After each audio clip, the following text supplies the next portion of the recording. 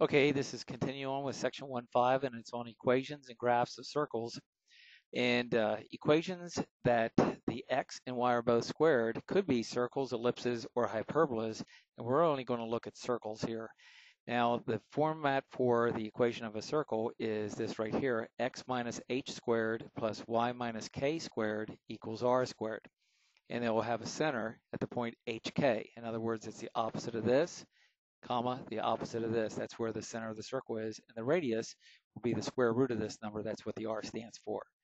So for this equation right here, x minus 2 squared plus y plus 3 squared equals 25. I know it's a circle because it's in this format. Notice both of the leading coefficients, the numbers in front of these parentheses, have to be 1. It can't be like a 2 here and a 2 here. If it was a 2 on both sides, we could divide by that, but if it was a 2 here and a 3 here, that wouldn't work. Also, we need a plus sign in here, and this number over here has to be positive. All that needs to be true for it to be a circle. Well, we have that right here. So the center is going to be at the opposite of this. Opposite of negative 2 is 2. Opposite of plus 3 is negative 3, so that's where the center of the circle is. And the radius is going to be the square root of 25, which is 5. Now, what we could do here is use the Excel sheet to check this. If I am on the conics sheet, which I'm on, and I look over here where it says circles, I could check that and see if it was true. I can't really work it out. I mean, it's just a matter of remembering that, but we could check our answer. We got that the center was at 2, negative 3, and we got the radius was 5, so we can put those in here, and we can see if we get the equation that we started off with. 25 equals x minus 2 squared plus y plus 3 squared, and that's what we had right there. So that is the correct answer.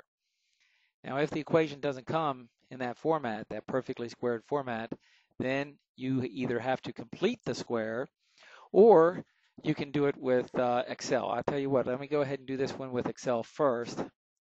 And what we have to do is just move a little bit to the right here where we can put the equation in this standard form right here. And then it will tell us what type of graph it is, whether it's an ellipse or a circle or whatever. And it will tell us the radius, and it will tell us the center over here, and it will even graph it for us. So let's take a look at this. Let's shrink this down a little bit and put in my coefficients. Well, my coefficient in front of the x squared is 1. My b would be negative 4, and I have those in here. The c would be 4. Now the d has to be the same as the a. The coefficient in front of the y squared has to be the same as the coefficient in front of the x squared for it to be a circle. If it's not, like this is a 2 and this is a 1, then it's not a circle. It may be an ellipse or a hyperbola or something like that. But this one, the coefficient in front of the y squared is 1, so the d would be 1. The e is negative 6. The f is 8, and the constant on the other side is 25. And right there we have our answer. This is a circle. The radius is 5.09. The center is at the point 2.3. And if we scroll down, it even gives you a place here to put it in standard form. So the c and the d would both be 1. So the equation would be x minus the h, which is 2. So it would be x minus 2 squared plus the d is 1. So it would be y minus 3 squared. Now this says over a squared and b squared. Well, to get it in the format of a circle, you just multiply by that value right there of 26. And so that would give us the 26 on the other side. So that would give us in the format of a circle. So this equation would be x minus 2 squared plus y minus 3 squared equals 26. Now, that's the right answer. To do it by paper and pencil, we have to use a thing called completing the square. And we did that in a previous video of this section, and I don't think you liked it. So I don't think you're going to like it now. No, sir, I didn't like it. Nope, you didn't like it then. You probably won't like it now. So here we go. If you did a paper and pencil, here's what we'd need to do. We'd need to get this equation up here in this format. And the first part of it, the x squared minus 4x plus 4, that factors into x minus 2 squared. Well, that's lucky that it did that. Now the next part, we're not so lucky. The second part of the equation, the y squared minus 6x plus 8, it factors into y minus 2, y minus 4, but that doesn't help us at all. We need to factor into something like y minus 4 squared or y plus 3 squared or whatever.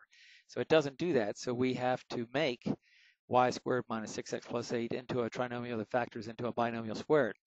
To do this, we got to complete the square. So what you have to do is take half the coefficient of the linear term, so half of that -6, and you got to square it. Half of that -6 is -3, and that's actually what it's going to factor into, y minus 3 squared, but we have to know what constant we need to add on to both sides of the equation. So you take half of that middle term and square it. That's just the process you go through to complete the square. Take half the middle term and square it. Half of -6 is -3 and square it is 9. So I know I need to add 9 on to both sides of the equation.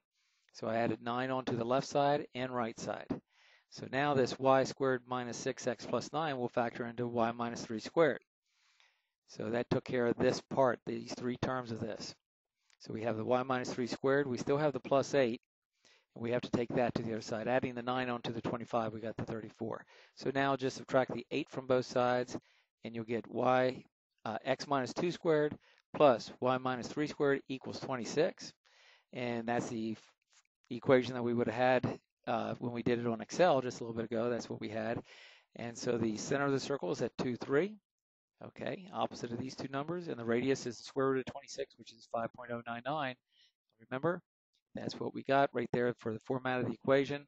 There's the radius, there's the center on Excel. Okay, the next problem is really pretty messy, and you're probably just going to want to do that one on Excel. It's written up both ways, but let's go ahead and do it on Excel. Here's the problem. Let's see. Well, hold on, that was the last problem. Let's go ahead and go on to the next problem. This problem right here, again, it's not in that perfectly squared format, and it shows you how to do this in the book here, how to do it paper and pencil.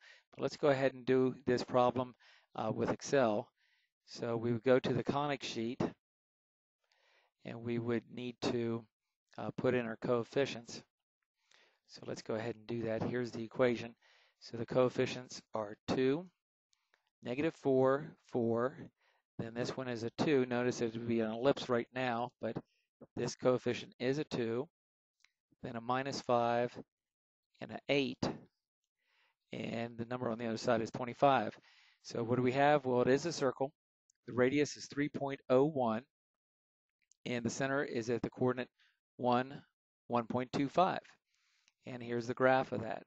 1.25 high, and the radius was about 3.